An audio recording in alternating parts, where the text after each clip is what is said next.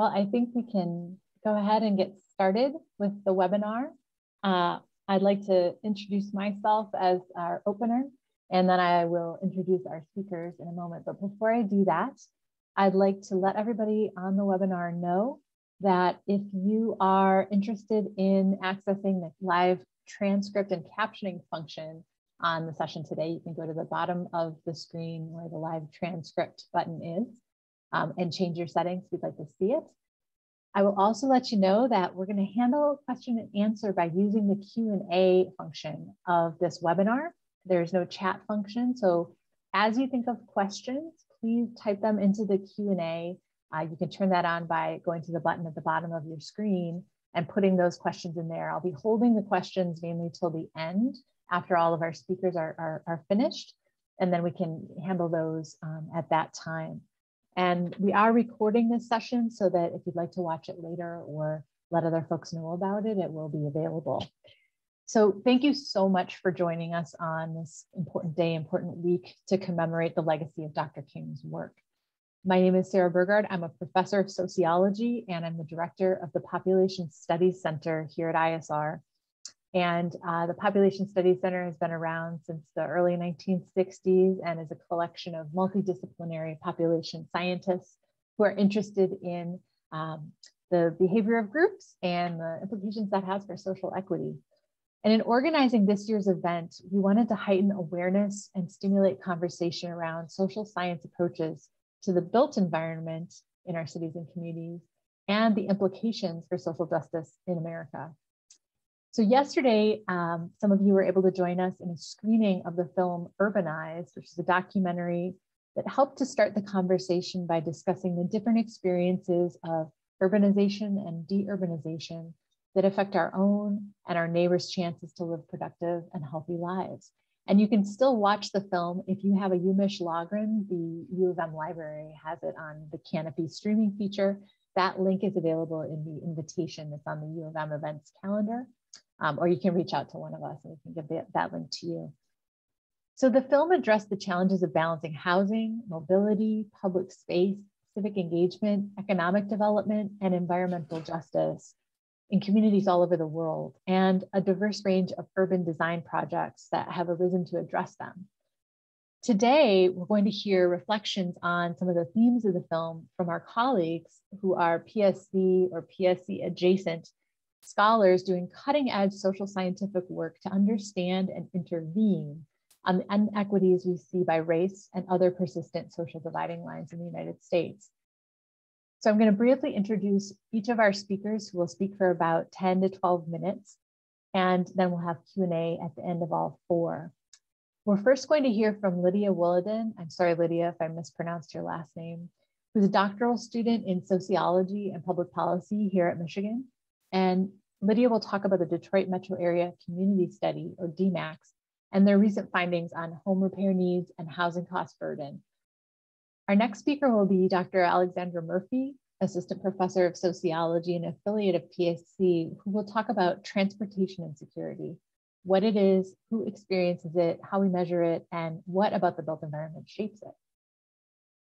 We'll then hear from Charles Williams II, a doctoral student in social work and sociology, and pastor of the historic King Solomon Baptist Church in Detroit and Michigan chair of the National Action Network, who will talk about action on social and environmental justice issues in the region. And we'll be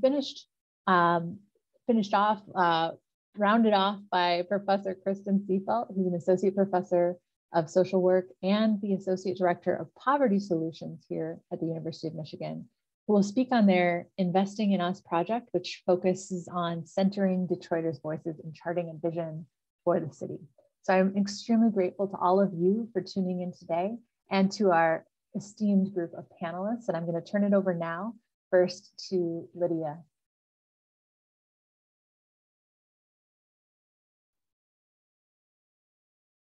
Great, thank you so much, Sarah. Can everyone hear me? Just give a thumbs up. Let me share my screen. I first just want to thank Sarah and those at the Pop Studies Center and at ISR for convening this gathering today. I am pleased to be able to talk about the work that DMACS has done to understand the housing needs of Detroiters, especially thinking about the legacy of Dr. King and his work on racial injustice, and specifically the struggle around access to fair and quality housing. I think that there's evidence that I'll share with you today that struggle absolutely lives on, has been exacerbated by the COVID-19 pandemic. And so this feels particularly timely. I want to start by just orienting you all a little bit to the work of DMACS. If you are not familiar with our project, DMACS is also called the Detroit Metro Area Community Study.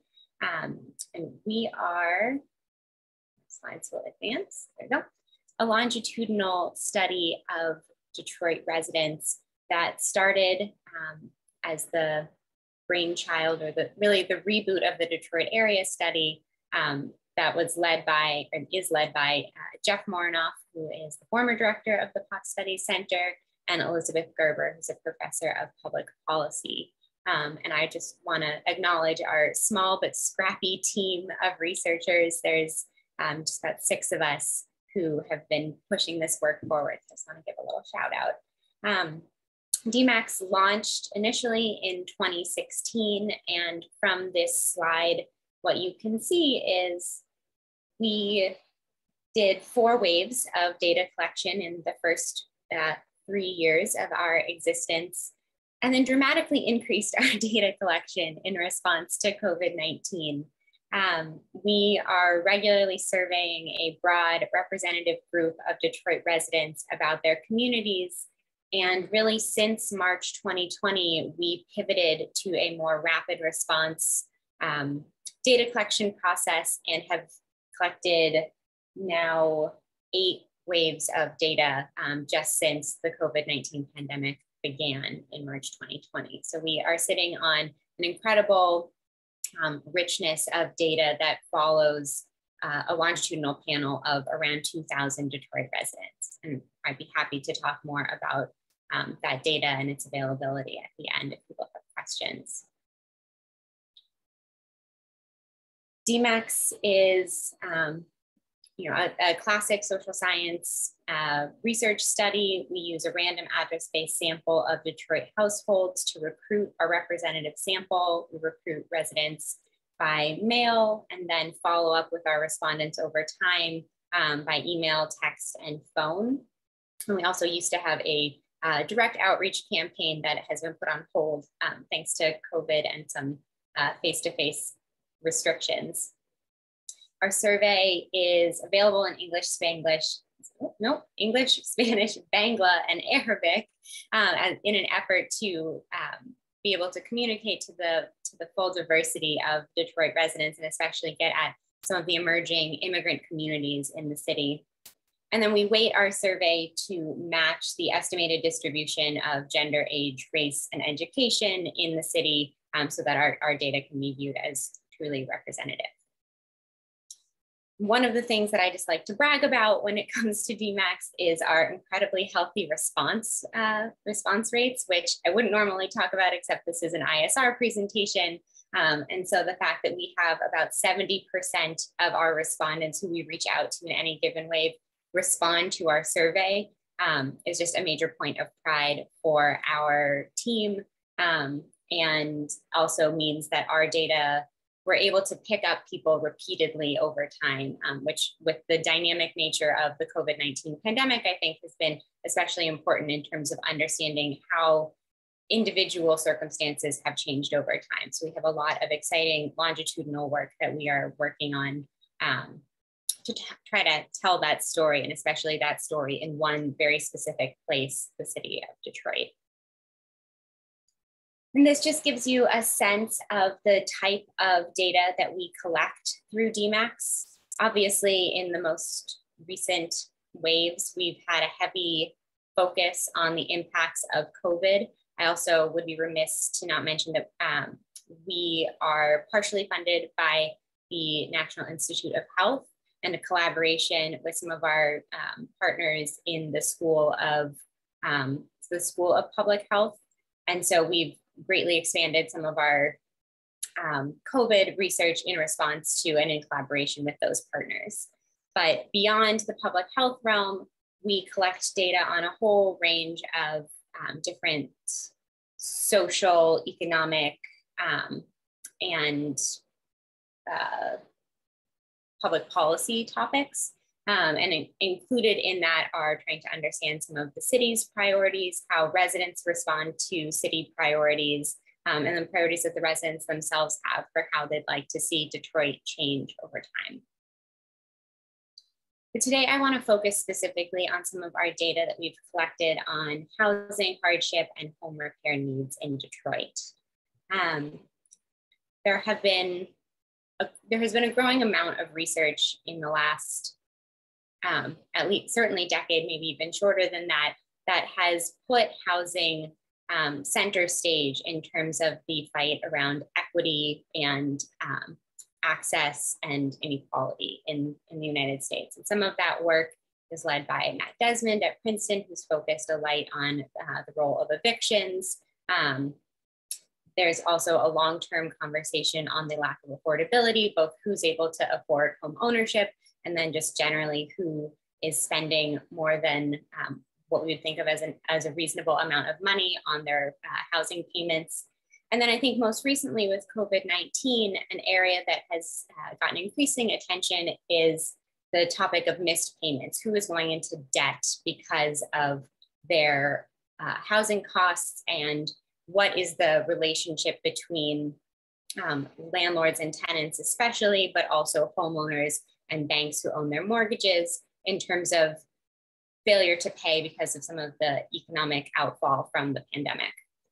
And in Detroit, these topics are all very important. You know, we see that when we survey our residents, about 4% report that they've been evicted in the past 12 months, which should give you pause in part because there have generally been eviction moratoriums. And while 4% seems like a small proportion of any population, that could aggregate up to being almost 1,400 renter households. So that is a substantial number of people and of households who are possibly being forcibly moved. We also find that around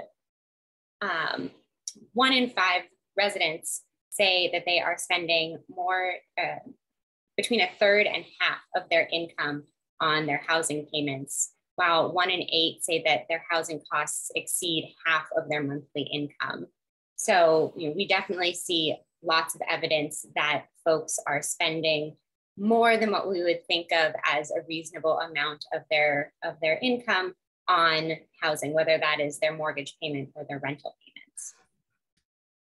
And then finally, we also see that there is accumulating debt among households in terms of who's missing payments. Almost a third of our residents told us that they've missed at least one housing payment in the last 12 months. Sorry, that's of those who are making payments, so not those who have paid off their mortgages. And that's especially true of people who are unemployed and of parents with children. And so when we think about what are the long-term impacts of COVID-19, especially on individual wealth and home stability, we have some of these already at-risk populations that are falling behind.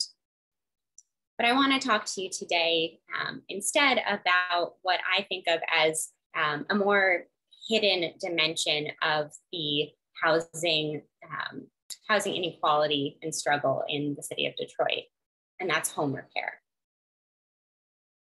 81% of Detroiters say that they've needed at least one home repair in the last 12 months. And when we look at the different types of problems that residents tell us that they have, some of these seem relatively common and things that you find in cities, but some of them speak to a greater level of demand, a greater level of need, and the persistence of housing conditions that very few of us, I think, could live with.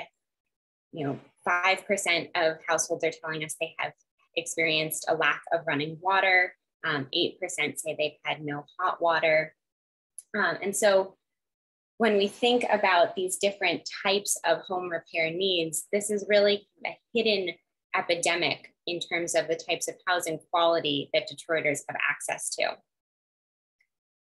And the city has recently launched some programs that pull from federal government ARPA funds to try to address the needs of home repair. Specifically, they recently launched a $30 million Renew Detroit program that provides home repair grants specifically to low-income senior citizens and homeowners with disability. But what I want to suggest to you today is that those funds are not enough. And they also perhaps miss the populations that are most at need. And so when we think about the 750 homes annually that are going to be touched by the Repair Detroit program, we also have to think about those who don't have access to those funds and where their support is going to come. So when we look specifically at who is experiencing inadequate quality housing, which the American Housing Study defines as housing in which residents live with exposed wires or electrical problems, broken furnace or heating problems, or lack of hot or running water in the past year, what we find is that 13% of Detroit households could be considered as living in inadequate quality housing. And this is much higher than the 3.2% that the American Housing Study estimates based on the metro area. So when we think about the distinction between Detroit and its suburbs, one of the things that gets missed if we aggregate those together is the need for home repair specifically in the city of Detroit. And that 13% equals almost 100,000 residents and 37,000 households. So going back to Renew Detroit and its 750 households that it expects to treat, obviously we're missing a lot of people. There's also an incredible amount of inequity in terms of who's facing home repair needs.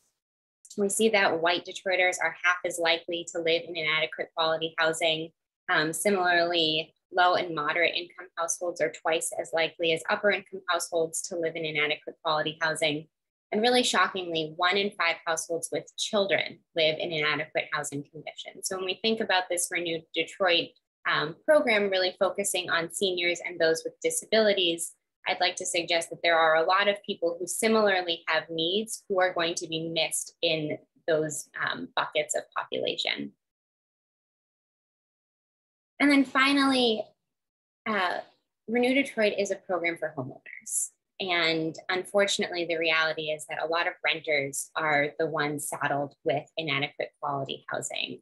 And they are left out of these funding programs and also often have little recourse against their landlords when it comes to making requests for home repairs and having those requests met.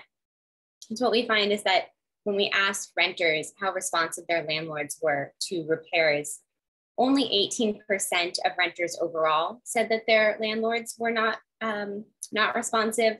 But when we look at those who live in inadequate quality housing, 38% told us that they were not able to get their landlords to make repairs. And so again, I want to suggest that it's not just that these programs are targeting maybe the wrong population, but they're also missing this major area of need, which is renter households.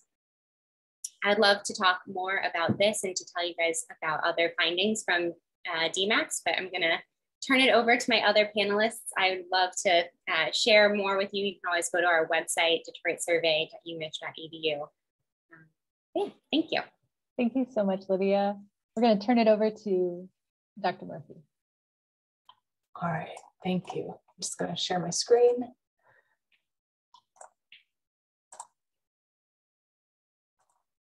All right. Well, good afternoon. I'm delighted to be part of this panel and part of this discussion. Today, I'm going to talk about some work on transportation and security in the built environment. And I want to acknowledge before getting started, various team members on this project that have played key roles in different parts, which is Alex Gouldworth, Jamie Griffin, Karina McDonald-Lopez, and Natasha Bukalskis. So I want to begin by asking everyone in the audience, my fellow panelists, a set of questions. And for all these questions, you have 3 response options. You can respond with often, sometimes, or never. The first question I want to ask is, in the past 30 days, how often did you have to arrive someplace early and wait because of the schedule of the bus, train, or person giving you a ride? The second question is, in the past 30 days, how often have you not been able to leave the house? And this isn't because of COVID, but because you have problems with transportation. And the third question is, in the past 30 days, how often have you worried about inconveniencing your friends, family, or neighbors because you needed help with transportation? Based on qualitative research with low-income families in urban, suburban, and rural areas in Michigan, Pennsylvania, and Chicago, my research team and I have come to learn that these are just some of the symptoms of what we call transportation insecurity, which we define as a condition in which one is unable to move regularly from place to place in a safe or timely manner due to a lack of resources needed for transportation. And this is a condition that can have dire consequences for people. It can make it difficult for people to look for work, to access social services, to move to safer neighborhoods, to buy groceries, to visit friends, and to vote. And while transportation insecurity can shape people's ability to access destinations, our qualitative research reveals that it has other consequences and can manifest itself in the lives of everyday people in three particular ways. So one is materially, and these are the kind of manifestations that can be physically observed, and they indicate whether people can get around in a safe or timely manner. And so here we see people who are transportation insecure spend a long time planning trips, a long time taking complicated, time-consuming commutes, and sometimes they can't travel at all.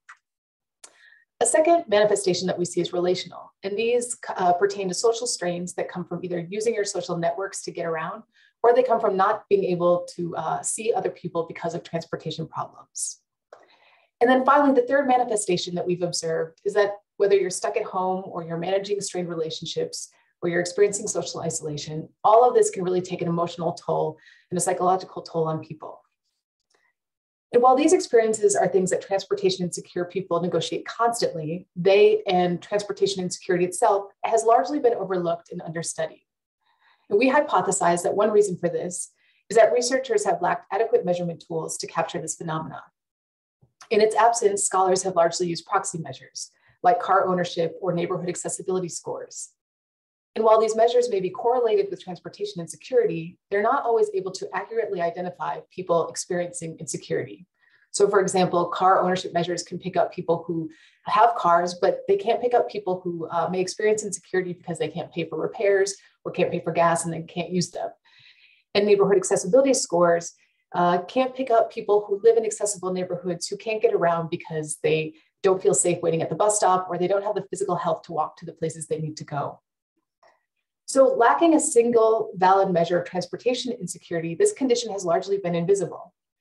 And so we've not been able to understand how many people and who in the US experience it, what causes it, what its consequences may be, and what kinds of policies and programs we can be using to address it.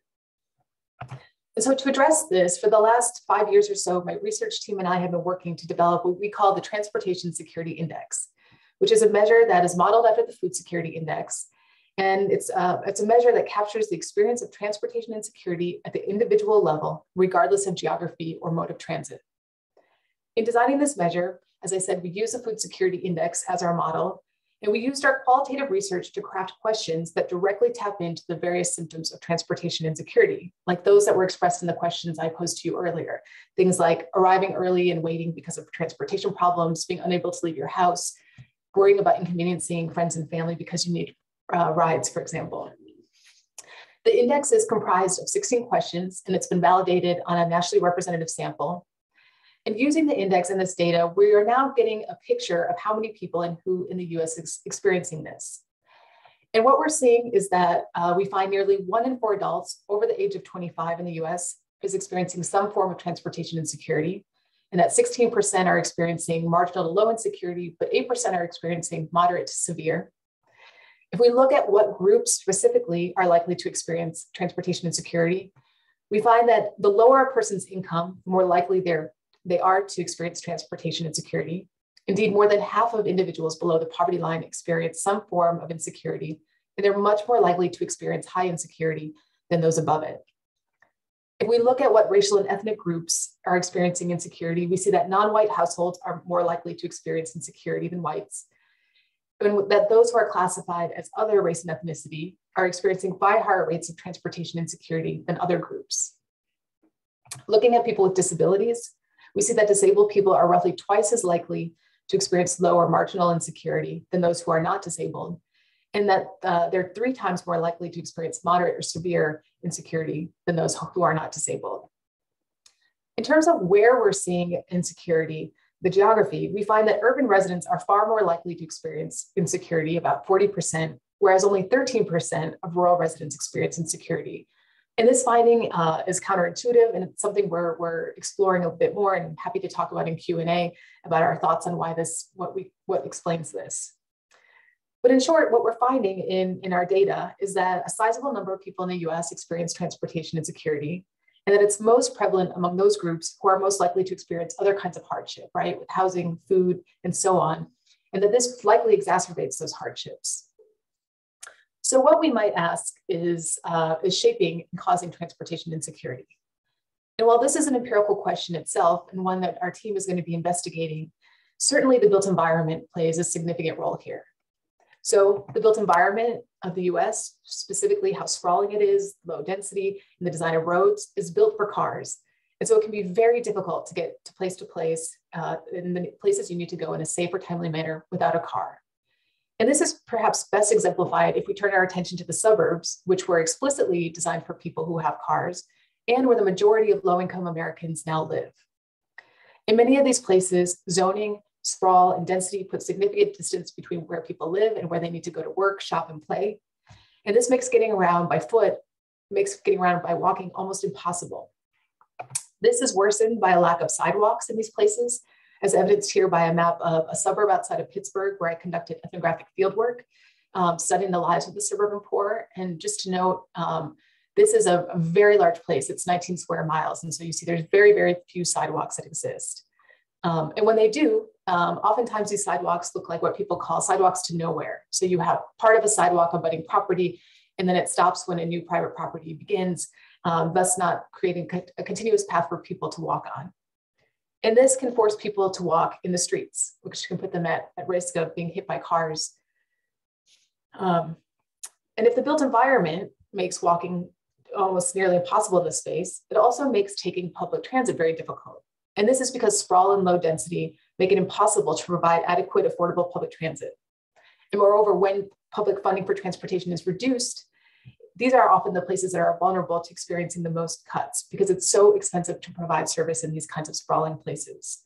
So again, taking for instance, the same suburb that I shared with you before, this is a slide of transportation cuts that have happened over a decade period. And as you can see, across 10 years, public transit was reduced dramatically. The solid lines in here are full-time service.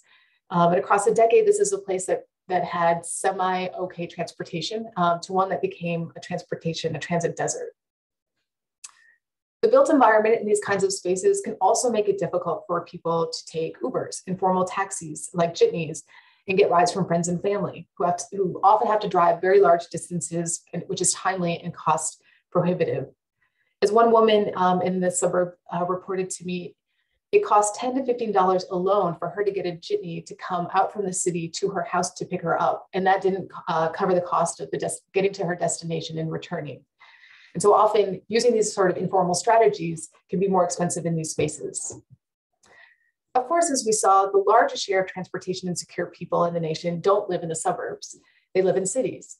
But here too, these same features of the built environment can shape transportation insecurity. So here we can think about James Robertson, a Detroit resident who was featured in a 2015 Free Press article that detailed how he had to walk 21 miles a day round trip because he had no car and there was no bus service that could take him from his home in Detroit to his job in the suburbs.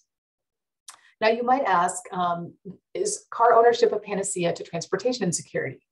Could we just give everyone cars and would that solve transportation insecurity? Well, as this slide shows, not surprisingly, car ownership can be a buffer to experiencing transportation insecurity. Yet it's also the case that that's not true for everyone or in all cases. 18% of car owners experience transportation insecurity.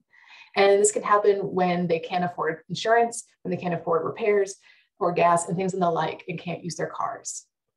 Moreover, more cars for everyone introduces other kinds of problems relevant to social justice, like environmental harms. At the same time, there have been some, especially urban planner Evelyn Blumenberg outside of UCLA, who have argued that it is low-income people who are precisely the people who need cars, given the kinds of jobs and schedules they have and their use of social networks to make ends meet. In fact, she's argued that what this country has is not necessarily a spatial mismatch problem, but she's argued that we have a modal mismatch problem, which is that the very people who can afford cars are the ones who need them the least, and that the people who need cars can't afford them. So the point I just want to end on is that transportation insecurity, what we're finding is a condition that's faced by a sizable number of Americans, and it has very real implications for their ability to obtain opportunity and be fully integrated in society.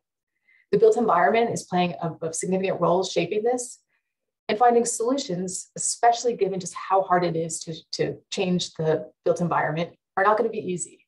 But finding ways to move people from transportation insecurity to transportation security is going to be vital in the future for people and communities to flourish. Thank you. Thank you so much, Alex. I'm going to turn it over now to Charles. And I just wanted to remind everybody on the webinar that if you have a question, you can go to the bottom of your screen and hit that Q&A button and enter it, and we'll be able to see it, and I can field that at the end of the presentation. Thank you.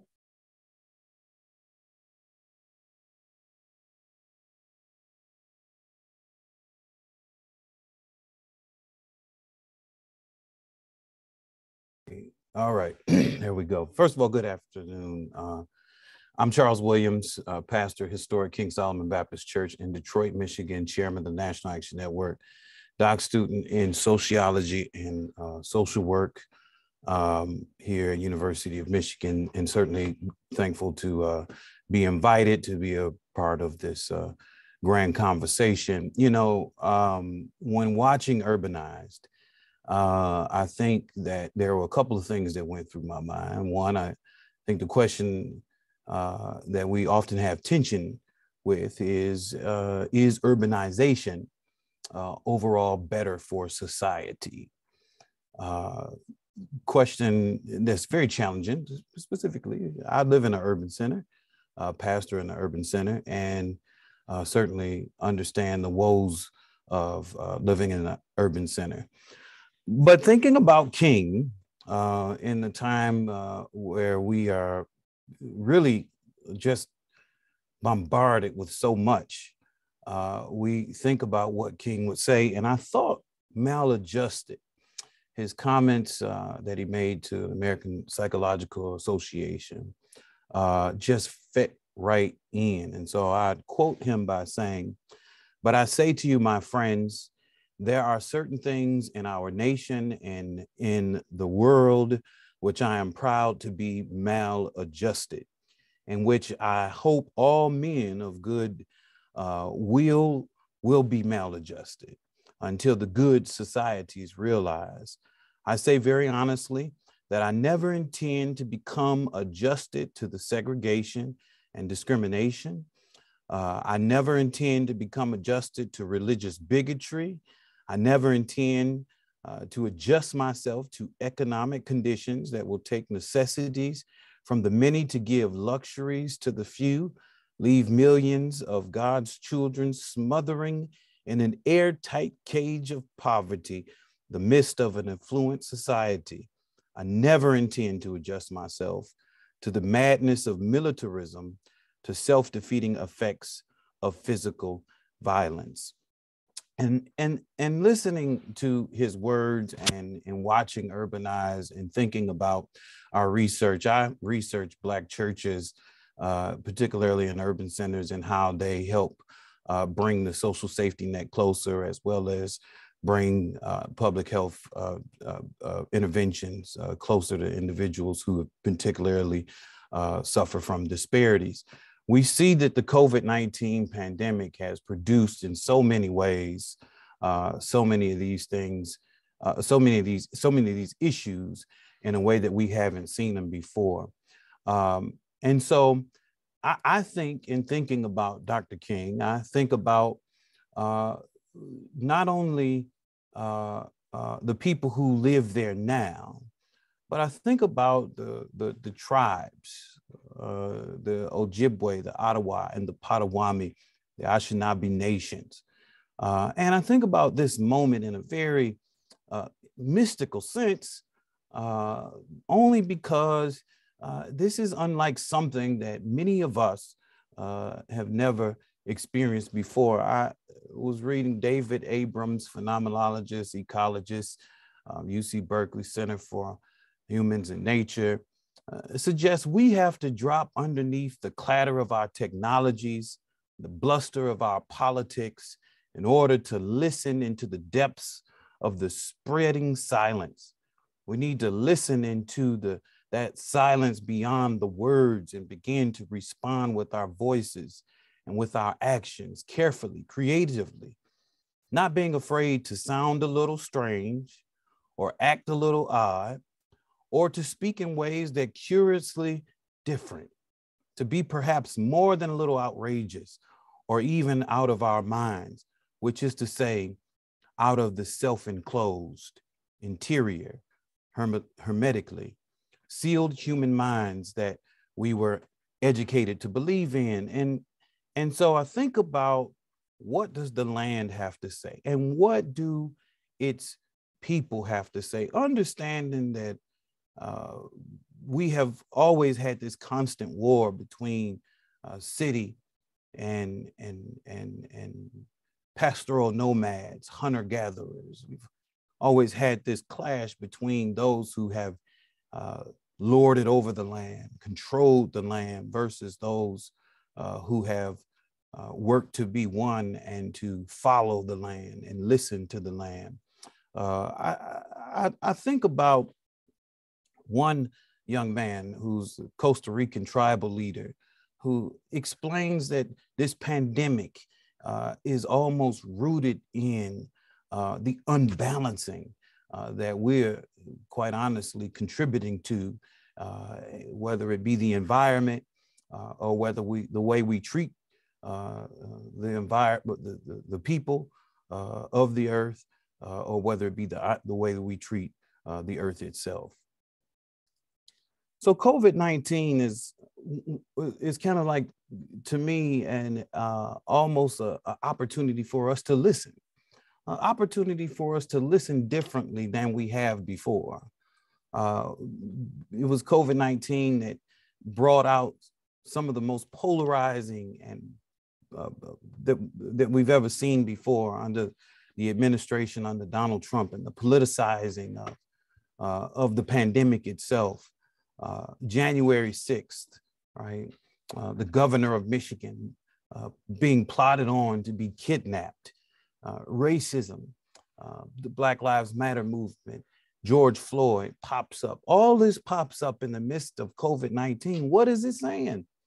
All right, Asian hate, where we have a president who proclaimed at one point in time that this was a China flu. But the pandemic affected all people. 847,000 deaths to date. Nationwide, Black Americans experience 14% or almost 15%, represent almost 15% of those who have died from the pandemic, as we only represent about 12% of the population. What is the pandemic saying? What is the COVID-19 pandemic speaking? What is it saying from the land? What is it saying from the people? So I would suggest that this pandemic has brought to us some things that we've always, from the community perspective, always have cried for, always have fought for, always have asked for, and we were always told it was never possible it could happen. It was always told it was never possible for DTE to do a moratorium on shutoffs. They always said they never could do that. It's not possible. We can't do it. The pandemic happened. People died.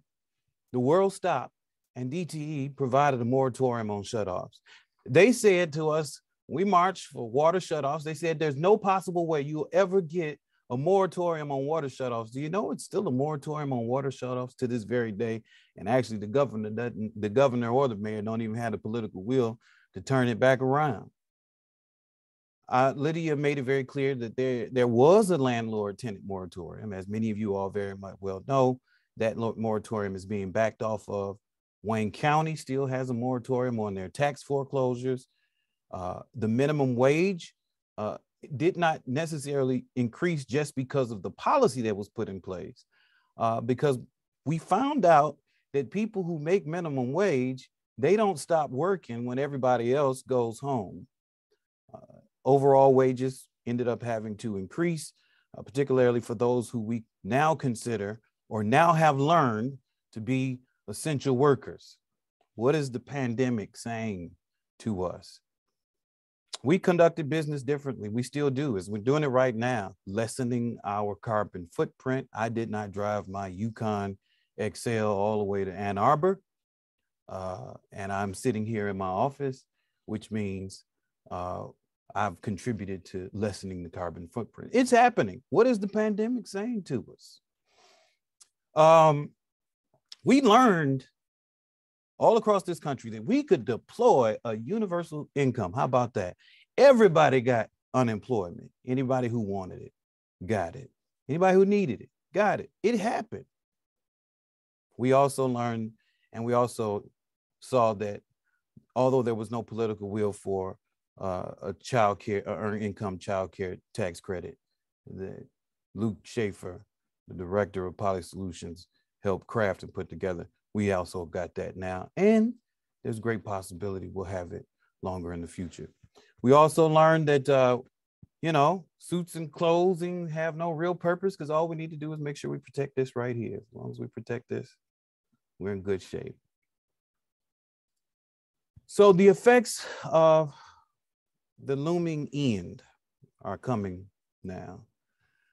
Moratoriums are being reversed everywhere. Workers are being lured back to work. In many cases, many people feel in unsafe working conditions. In fact, most recently here, the Chicago Teachers Union just came back off of strike as they worked diligently and negotiated for more safety precautions to be put in place. So as we think about the COVID-19 pandemic, urbanization, and Dr. King's call for this maladjustment, we kind of have a charge, I think, as social scientists. I think we have a charge that King would suggest is the creative maladjustment. We have to look at what we saw happen in the pandemic that moved the needle in so many ways that we never could have moved without a pandemic. Use that data, and as we see the end come to this pandemic, and as we see all of those beautiful things that we saw get reversed, we're going to have to tell that story about this phenomenological moment that we heard that suggests that we were going in the wrong direction, and we had adjusted to going in the wrong direction. We had adjusted. Imagine a society that had adjusted to painting blue stripes in front of people's yards and going up to a house and shutting off water when children are right there in the house. We adjusted to that. We've adjusted to just, if you don't make any money, you just survive the best way you can. We had adjusted to that.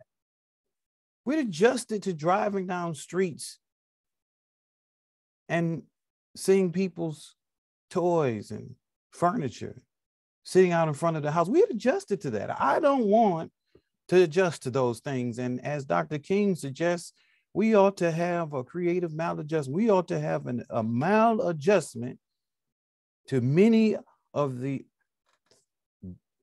issues that we face in urbanized America. And we must hear from the land that's speaking to us.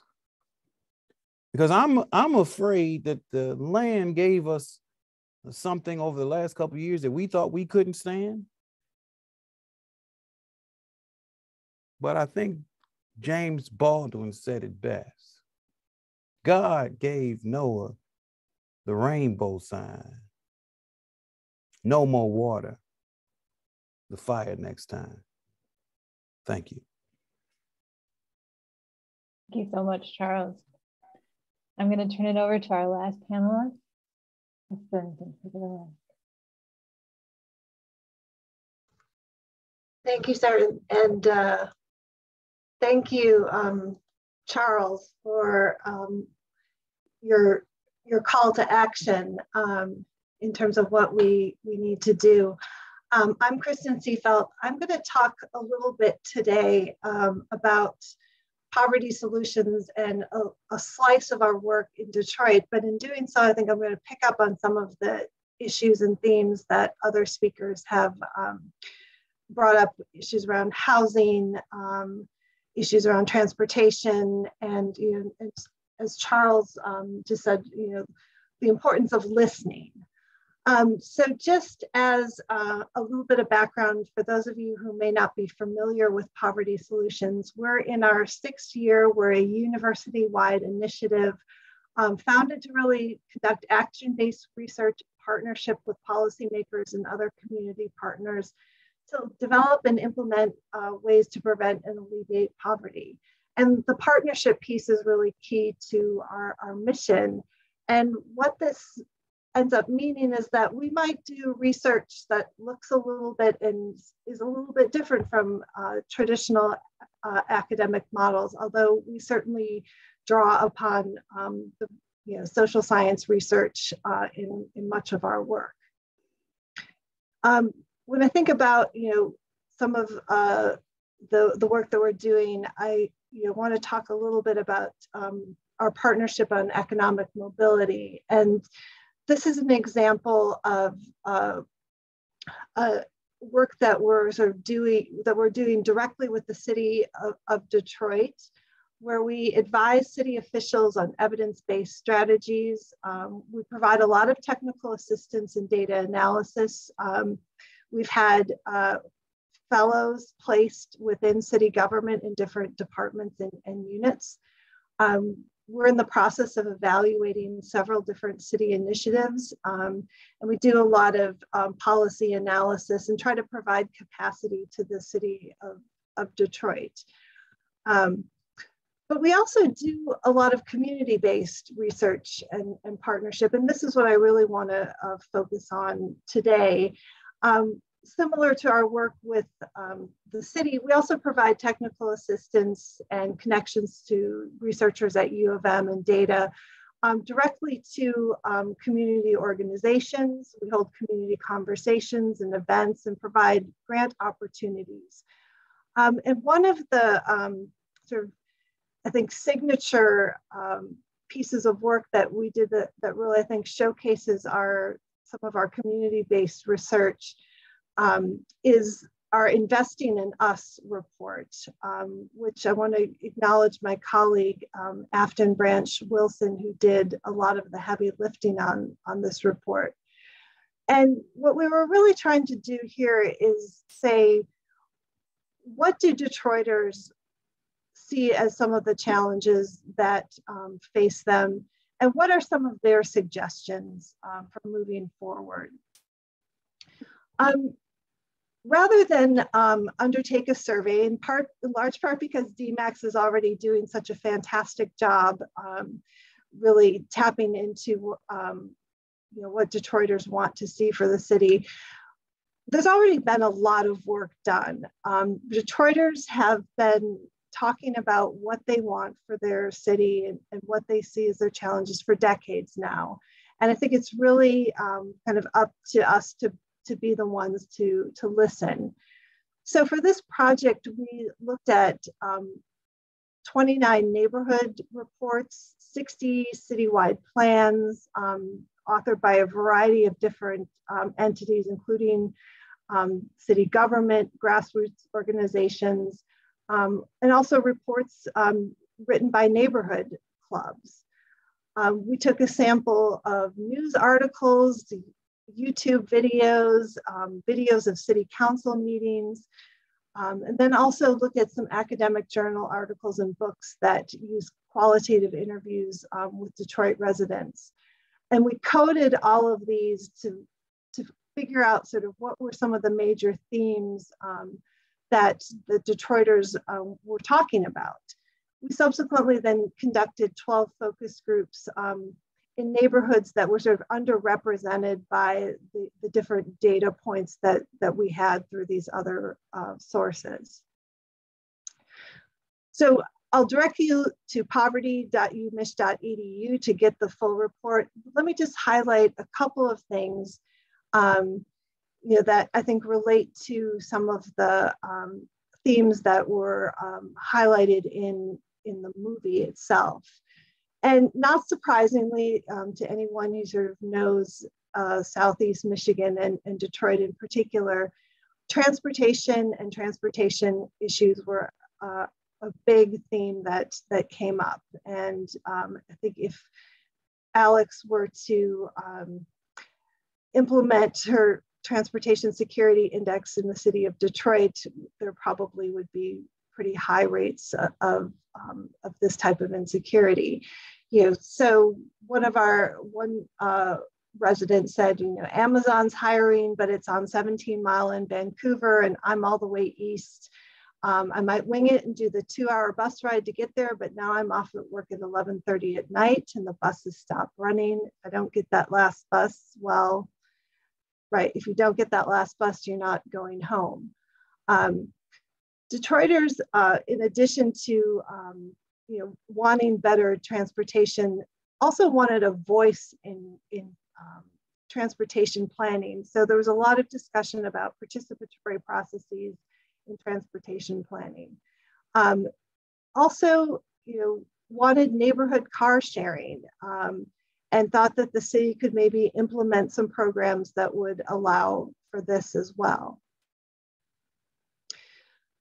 Lydia already highlighted some of the issues that Detroiters face with home repairs, and I think this quote from a Detroit renter summarizes some of the challenges. Animals not paying anything toward the water bill, not doing any repairs.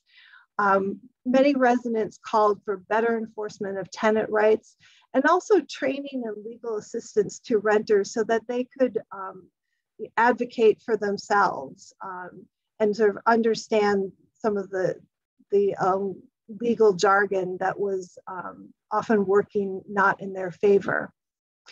They also called for more economic development to be done by community organizations and not just for-profit developers, so that the investment would really be towards the city and not just toward profits. I think one of the more interesting aspects of the report is discussion about where residents really talked about wanting power for themselves. And in Urbanized, there was some clips about urban farming, but one resident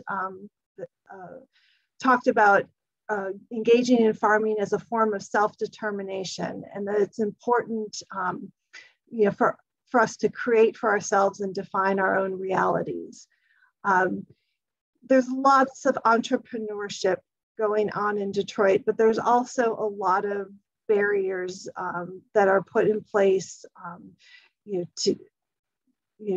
towards people who want to start up their own business. And Detroiters called for a lot more technical assistance in things like navigating the business permitting process. They also wanted ways in which they could compete with developers to obtain vacant land and buildings, so that city residents could have these parcels and not just out-of-town developers. And they thought the city could do more to actually promote cooperative business ownership so that people were not just on their own to try to start up their own business. Sort of similar to calls for technical assistance and help navigating things like a permitting process, Detroiters also talked a lot about information gaps. As this resident said, it's not easy to maneuver, and if you don't know who to contact for what, a lot of people end up calling the wrong people. Then they just get discouraged. So you have a city full of discouraged residents. To rectify this, residents called for things like physical and mobile community information hubs. They thought that given the digital divide in Detroit, having, forcing people to rely on the internet to find information was just not feasible, and information should be right there in the community. And some of that might be accomplished by having more face-to-face and door-to-door outreach. So these are just a few of the main themes that came through in our research.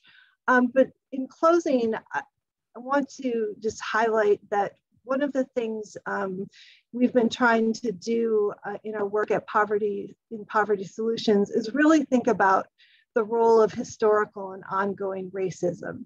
And as this Detroiter said, anytime Detroit is mentioned, it's always the murder capital, the poverty capital. They always have horrible stories about the neighborhoods, and that's based on institutional racism.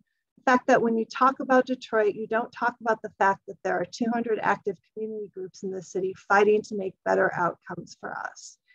And if we don't sort of grapple with this, we won't, when we think about regional transit systems as a way to combat some of the mismatch in jobs and opportunity, we won't sort of think about that racism in itself is what has kept the transit system from being regional.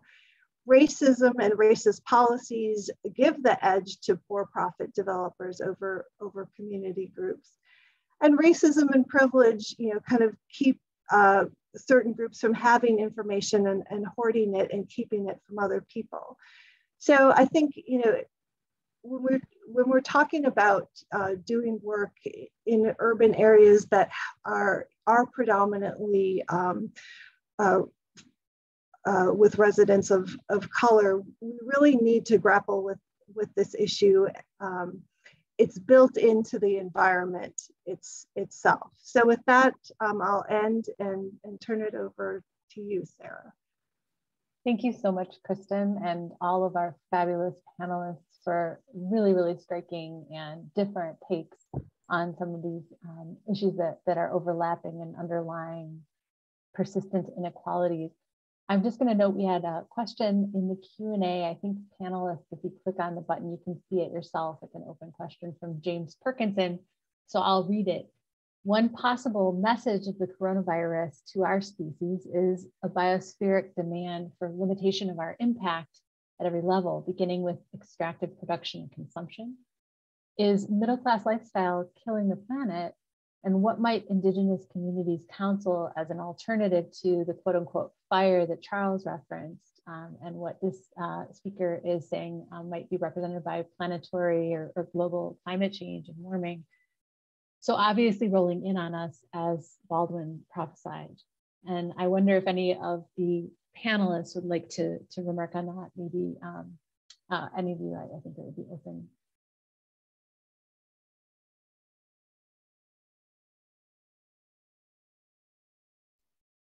Well, I just want to say that I think it's obvious that it's one of those things where we constantly battle the